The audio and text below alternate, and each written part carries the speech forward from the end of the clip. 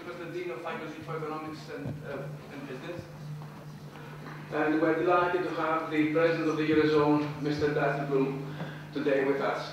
I'm also delighted to hear that it's not only the Cypriots who have difficult to pronounce their names, but the Northern Europeans do too.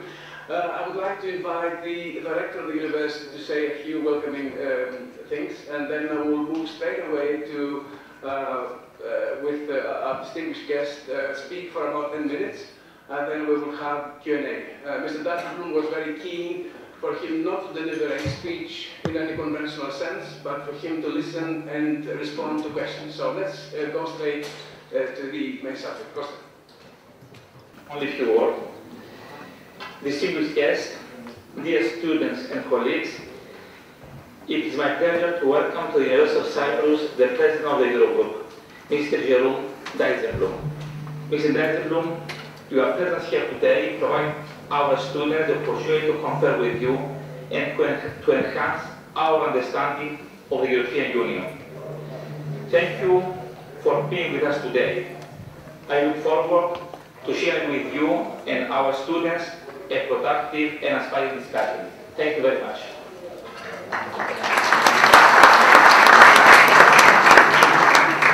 It's not very common that we have this wonderful chance to have the highest ranking elected official in the Eurozone be with us today. So we're very keen to ask questions, engage in a discussion with him. Of course, these issues can be controversial issues, there's no doubt about this, but I think we will all benefit from a very civilized and productive discussion about issues of common concern. Before I give the floor to Mr. Dijsselbloem, I would like to say a few things about him, very few. We know since 2013 he has been the president of the Eurogroup. Since 2012 he has been the finance minister of the Netherlands. He has been a member of parliament since 2000, and he has held several positions as a policymaker at various levels of government, both in the Netherlands and in Europe. So without further ado, I would like to give the floor to Mr. Dijsselbloem and say how a wonderful chance it is for us to have you with us, sir. Thank you very much, Mr. Dean, and thank you, ladies and gentlemen, for joining us this afternoon. It is always, since I became president of the Eurogroup, I try to visit as many countries as possible, and in these visits you always talk to all the officials, presidents, prime ministers, parliament, of course. But I always make sure that there is at least an hour to talk to students or young people from every country, because they are the future of the nation. They are the guys and the girls who have to do it in the next few years to come. So it's very important to hear from you and to hear your opinions. Today I will just briefly talk about where we are in Europe, what the main issues are. And you'll find that many of the issues that are on the top of the agenda in Cyprus, the economy, the banking sector, getting credit available again for new investments, the recovery of the economic growth, all of these issues are on the top of our agenda in Europe as well as here in Cyprus. During the crisis throughout Europe, there has been a couple of elements that came back in all the countries. Of course, on the one hand, structural issues in economies.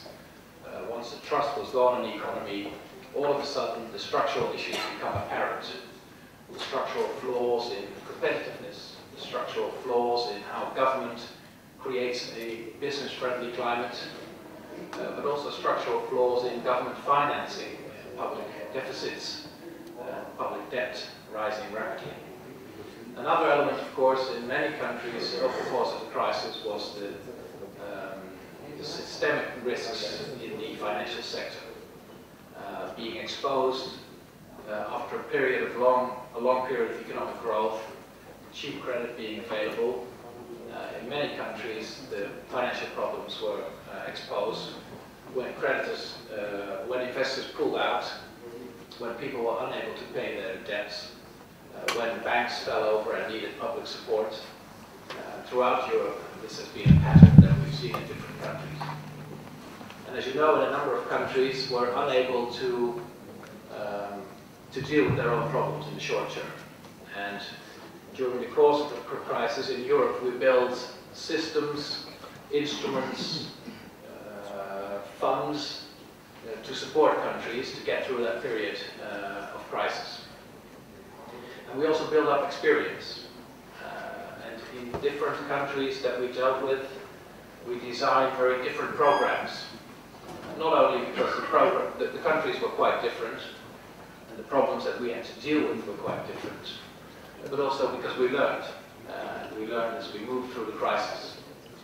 I think one of the key issues that we learned from the whole crisis, also from the situation in Cyprus, is that we need equal rules how we deal with banks. And over the last year and a half, a lot of energy has been put into the building of this banking union. We are now, as of this year, and the official start will probably be in November, we have a single supervisor, making sure that the supervision on our banks is all based on the same rules and will be done in the same high-quality standards. We have capital requirements. All of our banks need to be capitalized in a much stronger way than they were in the past. And if they take more risks, or they have very concentrated risks in certain areas, they will be asked to have more buffers to make sure that if these risks turn into losses, that they will carry these losses. And if banks do get into trouble in the future, we will make sure that they will all be treated the same way in what is called resolution. And banks will be dealt with in the same way. The key issue there is, of course, bail-in. Now, in Cyprus, the term bail-in is very well known, because inevitably, and I say this with sorrow, because it's not something that fulfills me with pride or joy, but inevitably in the situation that we had last year, a year ago, due to the size of the banking sector, the size of the problems, also the way that the balance sheets of the banks were built up, and already the size of the national debt of Cyprus at that time, we had no other option than to ask a large contribution from within the banks in order to save the banking sector as a whole and in order to deal with these problems.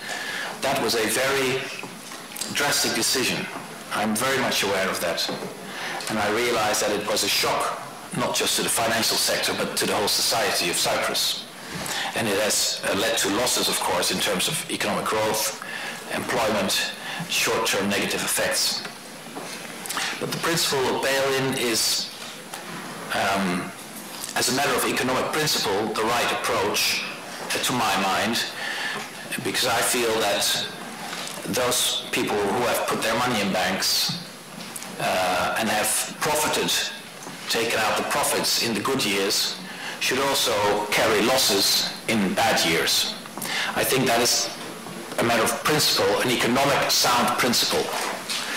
Now the way to do that will always differ per bank, but it should not differ between countries, and it should be on the basis of clear rules which are set in advance, which are known to investors, which are known to everyone who could put their money in banks, and should be applied in a level playing field kind of way. So those rules are now an important part of the banking union. If on top of the capital requirements and the higher equity and capital ratios of the bank, if on top of the good supervision that we are going to enroll throughout the banking sector, if on top of the bail-in rules more losses are still to be dealt with, then there will be a single resolution fund, a European fund, which will over a period of 8 years be fully filled up, and in that fund we will carry any further losses together in a single resolution fund. That is the outline of the banking union, which I think we've done too late. We should have done it very soon after 2008. We should have dealt with our banks after the start of the financial crisis. Europe has taken a long time to deal with this, but we're dealing with it now. Lessons we've learned, costly lessons in many countries, also in my country and other countries where banks were for the economy, for society. But we have to do better, and we will do better. And setting the banks straight is, I think, also part of the new perspective for our economies. Once the trust returns to our banking sectors, and I know it will return to the banking sector also in Cyprus, after the restructuring, after the recapitalization, after the asset quality review and the stress test by the ECB. Once the trust returns to our banking sectors, investors will return to our banking sectors, and the banks will be able to do, once again, what they were designed to do in the first place, to serve the economy, to serve our society. In other words, to simply allow new investments and new credits to go into the economy. I think that is a top priority at the moment for the Eurozone, and I know it is for Cyprus. Putting the banks right, getting new credit into the economy, allowing for new businesses to create new jobs. And I think over the course of this year, we will have, this is going to be a crucial year. It's the start of the banking union. It's the start of the ECB work. The process of recapitalization is happening as we speak throughout Europe, in Cyprus, in Greece, but throughout Europe, banks are now looking for new capital. And I think at the end of this year, the beginning of next year, we will go into a new phase, a phase of economic growth, a new perspective for the Eurozone. I'm open to all your questions. Please force me to be more precise where you want me to be more precise, and I'm looking forward to our debate. All right, with great pleasure, we'll do that. Thank you.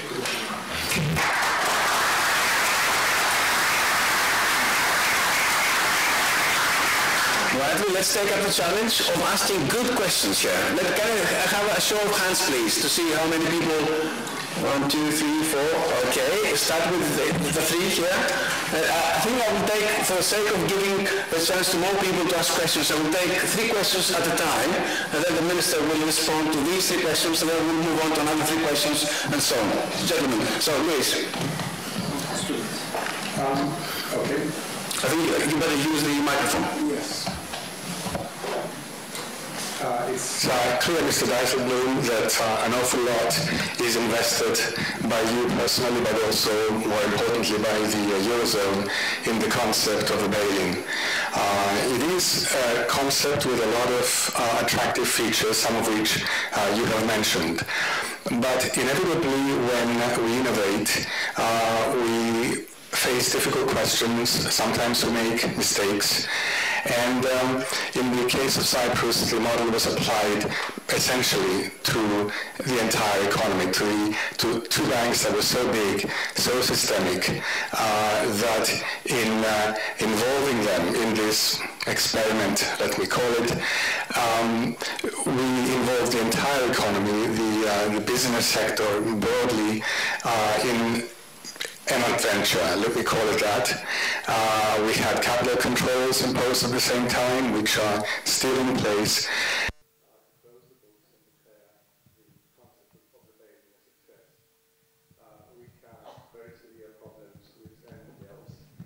And I would like to ask you to look ahead with Cyprus specifically in mind, facing all these enormous problems with non-performing loans that we have, and assuming that we have adopted a good resolution mechanism.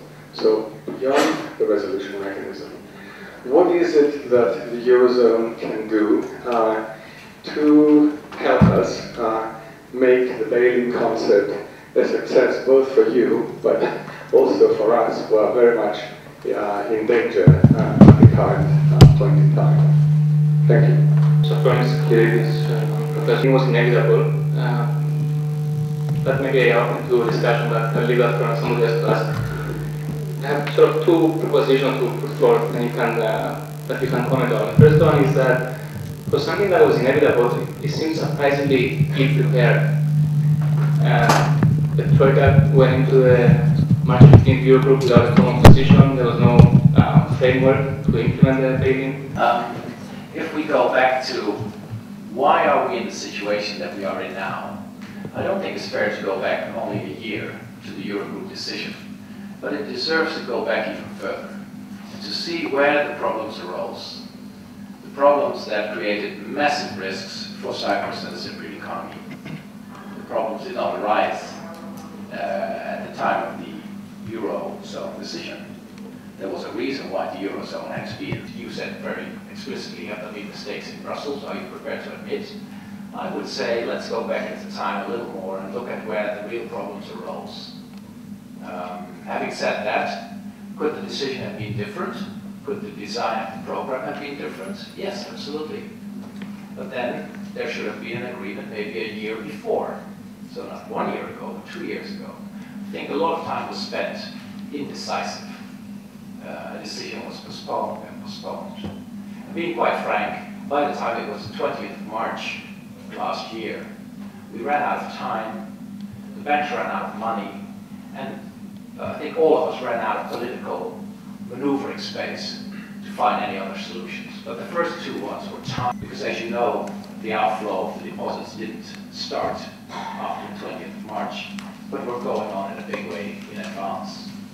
There was a big problem in the sector already before the Eurogroup decision took place. As I say, under the then constraints that we had, time, money, political possibilities, this was the outcome. And this was the outcome that put a great strain on the economic situation. Then we have to ask ourselves the question, would there at that time have been alternatives? Well, of course. There could have been no involvement from the side of Europe, and the banks would have gone bust, with tremendous effects on the economy. There's also another possibility. We could have had a massive bailout. Because now we designed a program of 10 billion, and the rest, which was 7 or 8 billion, had to come from the financial sector. There was a large agreement on that. Why?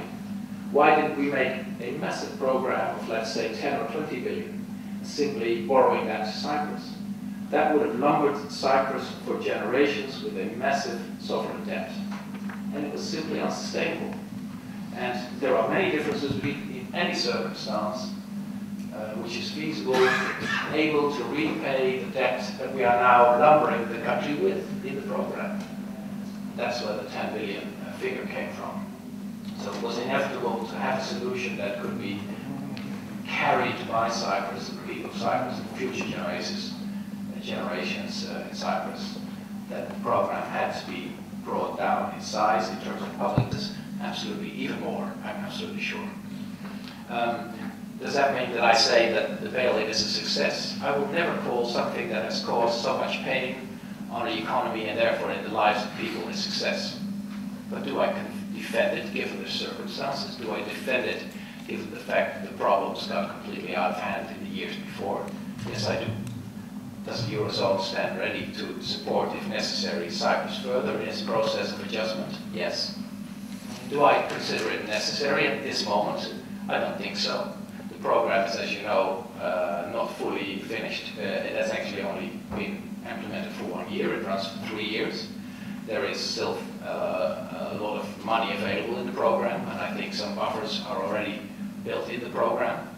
So I think it's very important to make this program effective and efficient by implementing it fully. I think the Cypriot economy is, in a sense, everyone internationally will acknowledge this, a flexible and strong economy, highly well-trained population, English-speaking population, internationally orientated. So all the fundamentals are there for a strong economic recovery. But it takes implementation of the program. And I think that this is our joint responsibility. What about the first question, which is about non-performing loans and how and whether the Eurozone could help in that respect? That non-performing loans are a major issue. I'm aware of that. But you have to realize it's a major issue at the moment in all of Europe. In all of the banks, also in Spain, Portugal, even in my country, non-performing loans are a heavy burden on the banks, on the balance sheets of banks. Banks have to do two things at the same time now. They have to deal in a sensible way with these non-performing loans, restructure them, take some of the losses have to be taken, new arrangements will have to be made with the debtors on how and when the money will be paid back. This is going concern, but it takes an extra effort, and an extra effort will have to be put into that. And on the other hand, banks will have to strengthen their balance sheets, getting in new capital, recapitalizing, restructuring the companies, so that on the balance sheets, basically the balance sheets have to be cleaned up in order for banks to be able to put new credit out. I have two gentlemen. I have noticed to want to ask questions. Hang on. Okay, fair enough. If you want, okay, you take priority. Then, sorry, sir, excuse me. Do you mind if we give priority to the student? Please. I will try. Yes, he wants to ask the question. We don't speak English. I was just saying that all of you young people speak wonderful English. This was part of my PR story that I'm telling the rest of the world. She's all full of Cyprus, they all speak English. Στην αρχή της απάντησης του κύριο είπε ότι να μπορούσαμε να πάμε λίγο πίσω, να δούμε ότι τα λάθη δικά μας που φτάσαμε να κάνουμε το bail. Πιστεύω, κατά τη γνώμη μου, ότι είχε χώρες, παραδείγματος χάρη Ελλάδα, που ήταν και εκείνες στην ίδια κακή οικονομική κατάσταση σαν εμάς, όμως έγινε και κούραμα των αξιογράφων και των ομολόγων που μας έφεραν και εμάς σε χειρότερη θέση. Γιατί στην Κύπρο να γίνει μόνο μια στο κούραμα των κατάστασης. Right. You said that if we go back in time, In Cyprus, the problems were massively concentrated in the banking sector, particularly in the two large banks. And that also makes it you have a different design and a different kind of instrument. And I'm going to Athens tonight, but I'm sure that students in Athens will tell me that what we have done in the program for Greece has also been very, very harsh. So, but it was very different, and it also was very harsh. I think many people in Europe sometimes think that the situation in Greece and in Cyprus is comparable, but I think it's very, very different. The cause of the problems, the structure of the economy, the functioning of the economy, everything's different. So let's not make a comparison where it's not in place.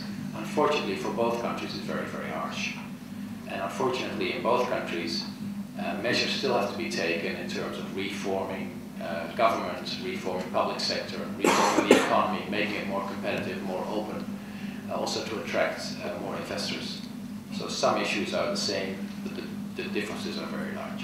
Are you going to have the same conversation in a Greek university? And not this time. I did last time. I thought so, yes. It will be difficult, I think. No. You're mistaken. Last time I was in Athens, some months ago, last year. I did exactly the same, like here. In a university? In Athens, yeah. In a university? No, it makes a difference. Okay. It was in an institute. I will explain later why.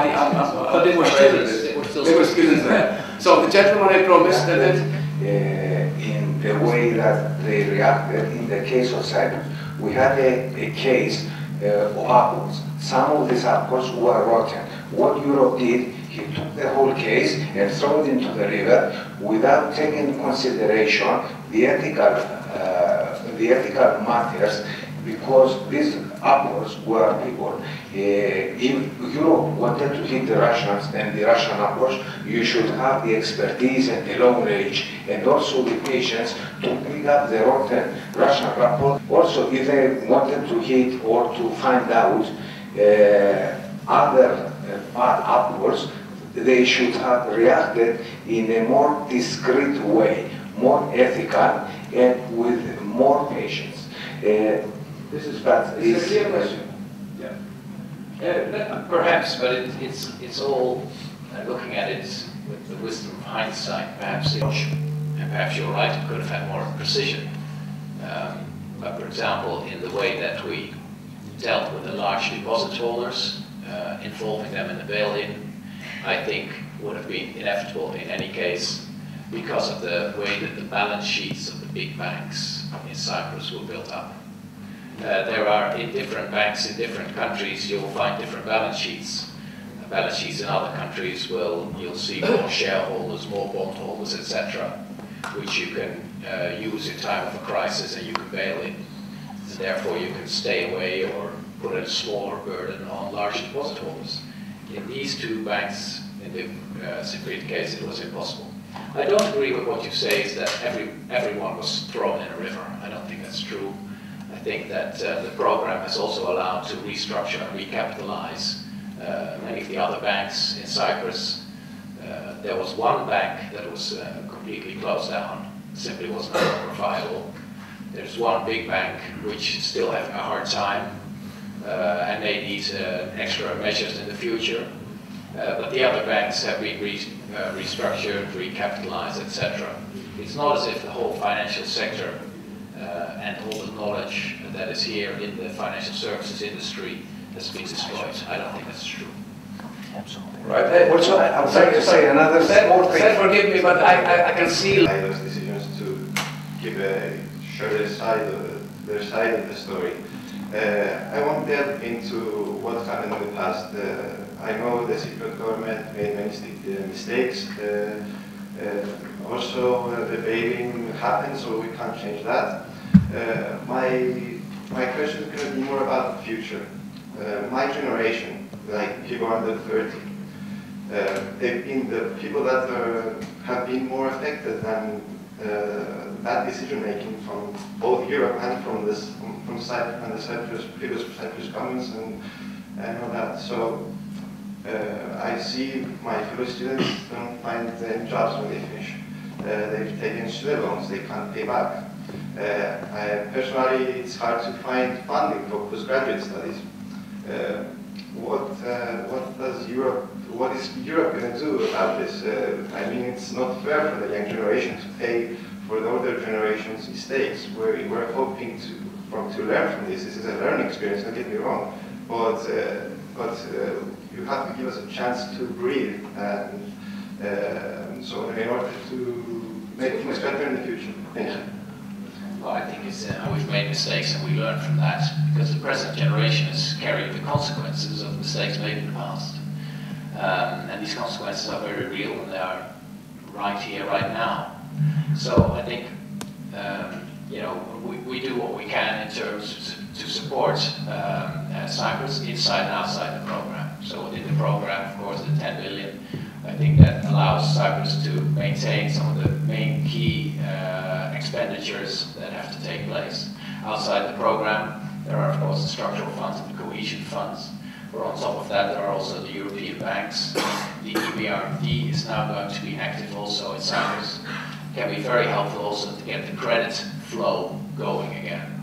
That is at the moment the key factor for the economy to pick up again, new business opportunities to be picked up, investments to take place, is credit, credit, credit.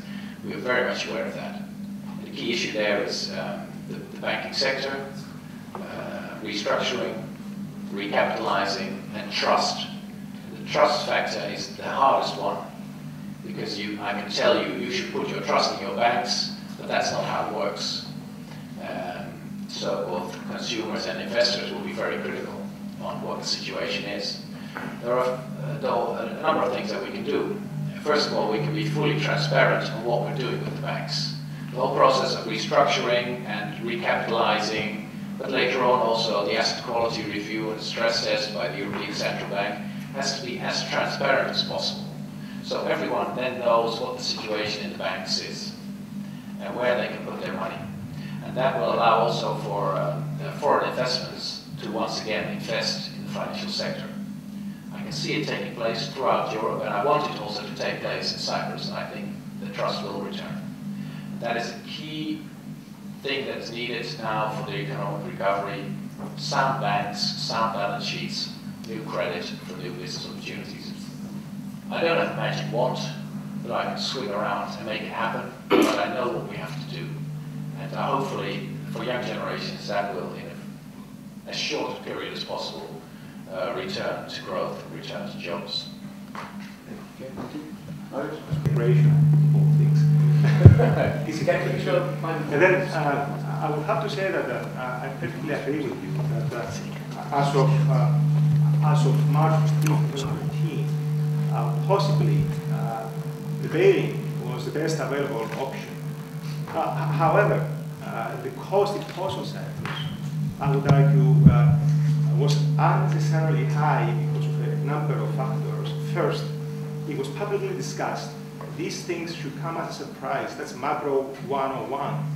It was publicly discussed, including by EU officials. Second, because of the original Eurogroup decision to hit unissued deposits. And third, because the Cypriot bank branches in Greece, most problematic ones, were exempt from the haircut. And then understandably, of course, because contagion to Greece and the Eurozone, but then Cyprus paid, the financial system of Cyprus, the depositors had to pay the full cost of that. Now, in light of this, and especially in light of our record of implementation, my question to you would be, would the Eurozone, would the EU be willing to do something more for Cyprus? And I'll be very specific. First, in terms of funding a bad bank. Second, in terms of handling Cyprus government debt held by our banks in light of the October stress test in a manner that doesn't open a new hole in the system. And keep in mind, this is a patient that just came out of a coma, and a standard stress test might just kill him off, right? So the question is, can the Eurozone do more? The bad banks program, also from the banking side of the program, but you have to be, don't get your expectations up too high. Creating a bad bank, I've done so recently in the Netherlands, is also very costly, because if you take away the risks from a bank and you put it in a separate entity, whether it's an asset management company or a bad bank or whatever you may want to call it, that also needs to be capitalized. And you also need to take losses. In the case of the SNS Bank in the Netherlands, we took out the real estate, which was in a terrible state. We put it aside in a bad bank or an asset management company. Emphasis to the young generation, to the young people. My main question is that in Cyprus it is known that the service sector is quite strong, and still after all these problems, a lot of young people are still finding jobs in accounting or lawyers. It's still at the top priority. So why did you decide and you forced the Cyprus government to increase the company tax from 10% to 12.5%? If I'm not mistaken, it was a decision taken by the Eurogroup. So this is quite contradictory because it will cause some problems to our service sector. Very focused. One of the actual solutions that are going to come from the banking sector. I think you have to realize that at present the financial sector in Europe is very fragmented, almost renationalized. Many banks have scaled down and become much more national orientated. Deposits are not being transferred across borders to be invested in other countries, but are held back within national borders, etc. The effect of this is that there are large interest differences between countries and companies in different countries. Now, there will always be a difference in interests. I mean, if you are a building company in Spain, you will probably pay a higher interest than when you are a building company at the moment in Germany. That has to do with the problems in the housing sectors in these different countries. That is a real factor to take into account. But if the reason why companies in Spain pay a much higher interest than companies in Germany is simply because a lot of borders have been pulled up and capital is not able to flow through Europe, then that is very destructive. So we have to take away all these national restrictions and allow capital to find the right balance between risk and interest. And that is what financial markets should do. That's how they basically should function. The banking union hopefully will return to that situation. Will take away the fragmentation because the rules will be the same, the supervision will be the same. If banks are in trouble, they will be dealt with in the same way, etc. So that is a strong element in the banking union. That's also a solution to the shortage of credit. In some countries there is credit available, in some countries there is none. And if we could take away that fragmentation, if we could return trust to the financial sector, there will be more credit available. On the service sector, you're quite right. The service sector in Cyprus is very strong. It's a very good name. But asking a contribution also from that part of the economy is also to do with trying to strike a fair balance. There was a massive price to be paid in order to deal with the problems in the economy and in the financial sector. We could not place that whole burden on just the government. We could not place that whole burden on the banking sector. We could not place that whole burden on the rest of the economy. So, part of the burden has to be placed on the government. That's why their national debt has risen. Part of the burden had to be placed on the banks by the principle of bail-in. And part of the contribution also came from other sectors in the economy. The tax that companies in Cyprus paid, I think you said 10%, is even in international perspective very low, and 12.5% is still very low. Is the new generation, this is the best educated young generation Europe ever had. So please mind that. Thank you very much. Yeah, thank you very much. It's a future of Europe. Thank you. To complement this, Mr. Dijsselbloem, about the early warning system, the ECB kept putting money into the key bank. Within a year, it almost tripled the ELA assistance. So in that sense, it's not exactly that people were. You have a bank asking for through the local central bank, of course, asking for more money, but the ECB obliged. So this adds to the shock, as it were, that people were exposed to a year ago. I don't know whether we should go into the ELA debate too much, because, being quite frank, ELA and allowing banks to have ELA stands for emergency liquid. If banks need money directly and they are unable to generate it themselves through the operation of their bank, there is the possibility of the emergency instruments, and I stress the word emergency, and it is run by the national central banks, not by the ECB.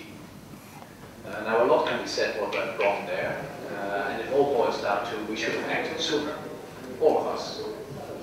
But let's not blame the ECB for giving emergency support, which actually they didn't. It was the National Central Bank of Cyprus which allowed the emergency support. But let's not blame the ECB for the fact that we have in Europe such an emergency instrument. The question is, when do you use it and how long should you use it for?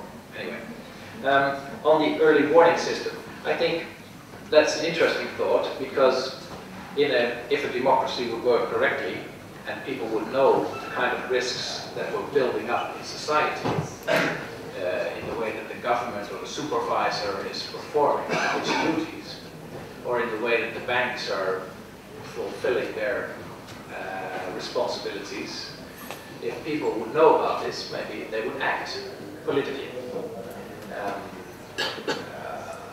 I'm not absolutely sure, because not all voters like to hear bad news.